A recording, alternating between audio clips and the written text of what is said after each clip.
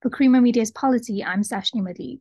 Joining me today is conflict scholar and former soldier Mike Martin, here to discuss his book, How to Fight a War. So, despite the title of your book, which comes across as a sort of how to in warfare, it also shows the human side of war. Can you briefly discuss the relevance of this book, specifically during today's geopolitical tension? I wrote the book because it became increasingly obvious that nobody really understands war, and not just journalists. And sorry to all the journalists out there, but if you look at the media and the way they describe war, but also politicians, partly because we've lived in an era of unprecedented peace, we see a number of national leaders who don't really know how to exercise the military lever to achieve the goals that they want. So I did write a how-to, and it's written in the second person. It's written to the commander in chief. And the idea is to educate people about what war is. And one of the most important lessons, I think the one you've picked out, that war is this deeply human phenomenon. And if you want to understand it, you really need to delve into human psychology. Now, your book also points out that strategy, logistics, training, and morale are fundamental for success, perhaps even more so than weaponry. Can you just unpack that for us? I think it's linked to this point about the humanity or the humanness of war. It's often these things that I call intangibles that are the most important thing. So the most important thing is strategy, which is this linkage between what your goal is, how you're going to achieve it, and what resources you're going to bring. And this is the most important. This is where psychology plays its part, because leaders always get this wrong. They're always overconfident. They're always hubristic. And so actually, if you want to make good strategy, what you need to do is form a team where people have different points of view and they're able to debate and challenge assumptions and go, hang on, that's rubbish. We can't do that. We do need those resources after all. And so on. We spoke about training. Well, that's about the quality of your people, or improving the quality of your people. We spoke about morale, which fundamentally actually is a question of leadership, how good your leadership is. Okay, you need to supply your troops with, food and water and keep them dry and all the rest of it. But actually, if they've got good leaders, they'll put up with discomfort. And then finally, logistics. So this is where the material comes into it, because, as we're seeing again, let's go to Ukraine, which is a current war. It's so important. The Ukrainians are having to cede territory at the moment because they don't have enough artillery ammunition. And again, it's quite interesting when you look into logistics and the scale of logistics required to fight a modern war. I mean, it's vast, thousands of shipping containers per day just to keep a single division on the road.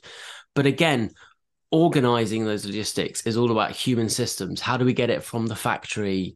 Do we have the economy set? Does it get forward? Does it get transported? How does it get distributed on the battlefield?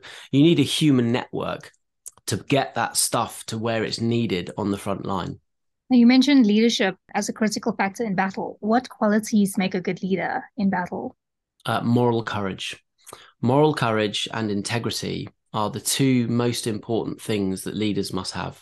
Leaders with moral courage will do the right thing, even when it's the most difficult thing, and particularly when it's the most difficult thing for them personally. And that's linked to having integrity and always acting with integrity. And the reason those two things are so important is because humans like to follow leaders who have moral courage and who do the right thing. There is a very strong moral component to leadership. So I'll give you an example. Let's say you have a platoon and they're on exercise and they lose some equipment, and the leader knows that the equipment's been damaged. It's millions of dollars, right? And they've got an opportunity. They're out on patrol on their own. They can basically say to their superiors that we don't know. It just got damaged. It wasn't our fault, But the leader knows what happened. Actually, they weren't being careful enough with that. And so he has a choice. Does he front up to his commander and say, I'm sorry, actually, but we damaged it. It was our fault. This was the problem with it. Or he can say, and cover his men, he can say, well, do you know what? Don't know what happened. These things happen. And the men will be watching, and women. And if the leader goes up to his boss and says, I take responsibility for this. Our troop, we broke it. And the reason we did that was because we weren't being careful enough, or we lost it, or whatever the bad scenario is. And then he accepts blame for that and says, I will do whatever's necessary to make that right. The men will look at that and they will see a person of integrity. And it means that coming down the line, when that leader has to make difficult decisions like, I'm sorry, Trooper A and Trooper B, I need you to charge that machine gun post. It's absolutely the right thing to do so that the rest of the platoon can get around the left flank and survive. They know that he's making decisions. He makes all of his decisions or her decisions with the utmost integrity. And secondary to that concept that I've just described of moral leadership and integrity, I think is physical courage, which of course you need. Combat is very dangerous. It's destructive to human life. And leaders who don't have physical courage will not be followed by people who are in very, very dangerous situations. Now, your book also mentions the term violence as communication. Can you unpack that term for us? Yeah, sure.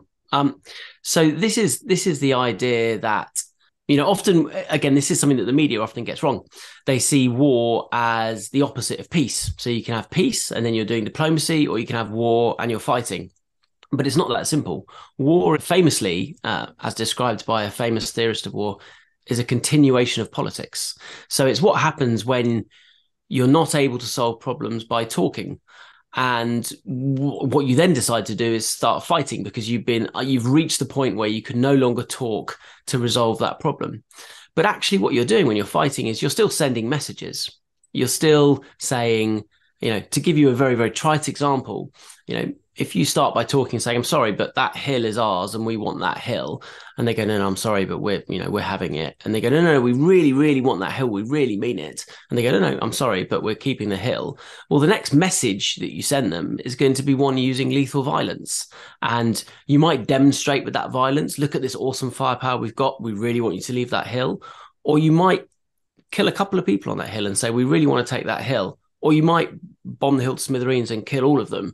But in each case, you're sending a slightly different message based on your understanding of their psychology, their intent, their desire to hold on to that hill.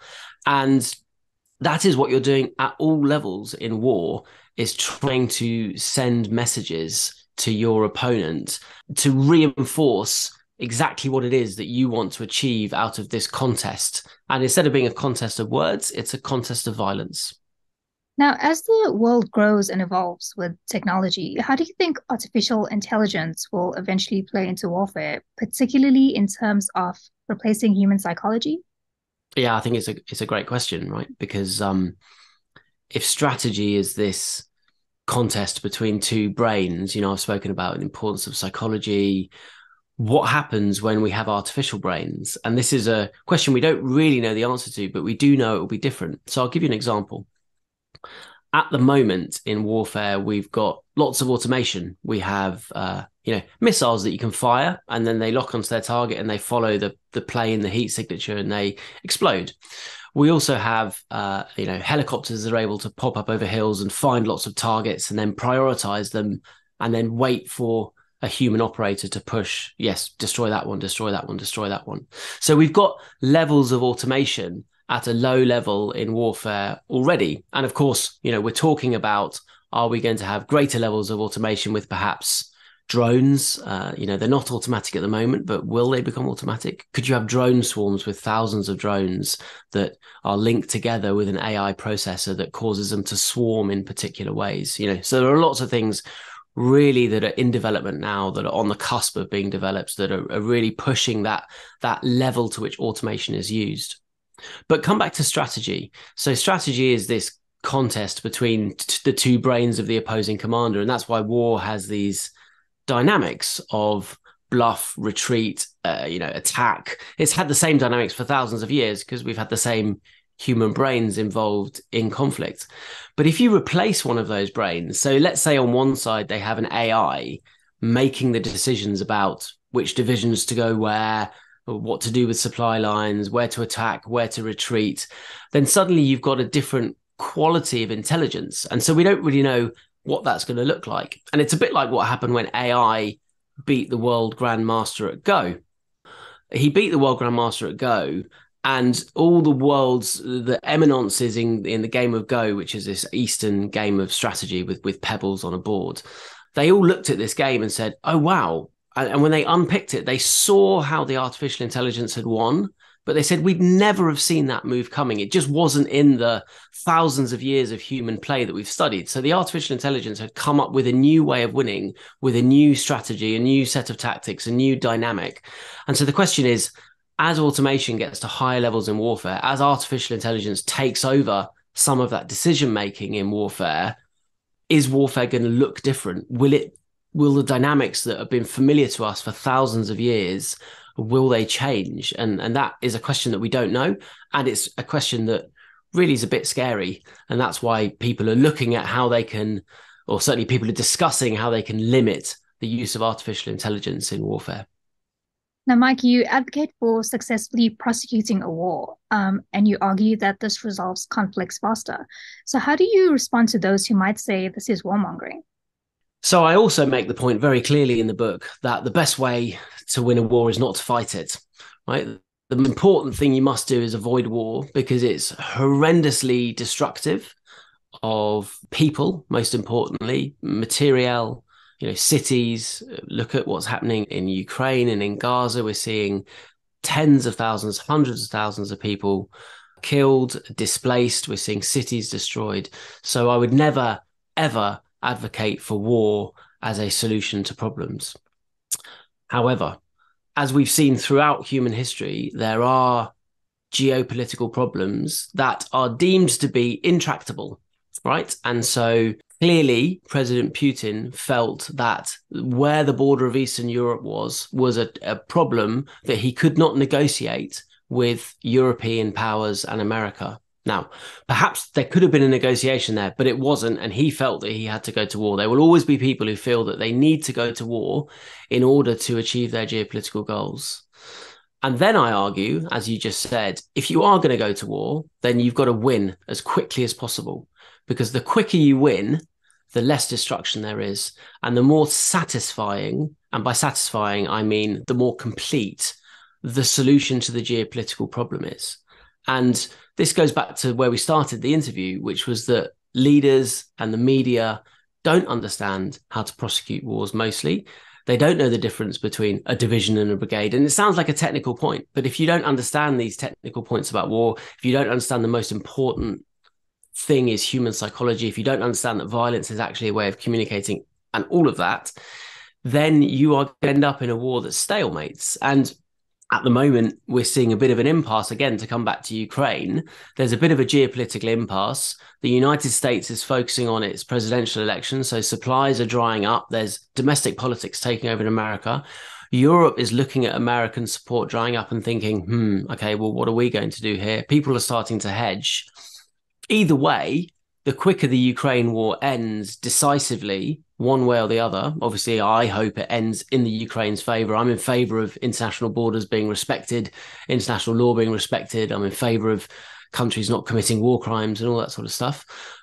But wars must be won, and they must be won decisively, and they must be won quickly, because that is the way you do it with the least destruction, and also the way that solves geopolitical questions. There's no point in fighting a war and finishing it quickly, but in a way that doesn't solve any geopolitical questions. So again, to use Ukraine as an example, if we were to freeze the borders in Ukraine where they are now and just say, okay, guys, stalemate, so let's just draw the border where the troops are now, I have no doubt that in 5 years, we will be fighting another war in Eastern Europe against Russia, because deterrence is something that gets more expensive the longer you leave it. And Putin has not been deterred. And that's why we're fighting in Ukraine. And so to let him see the benefits of that aggression, I think, is inviting further aggression. Lastly, Mike, your book sets out some advice for lasting peace, and avoiding revenge is one of the points you make. What are some of the other key considerations?